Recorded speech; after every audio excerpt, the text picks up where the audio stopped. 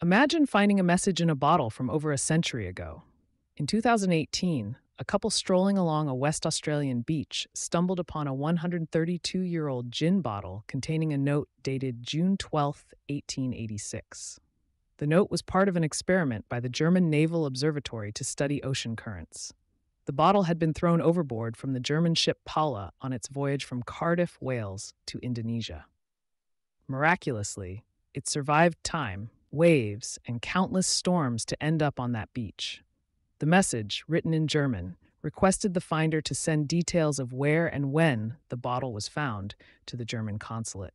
Even after over a century, the ink was still legible, sealed perfectly by the bottle.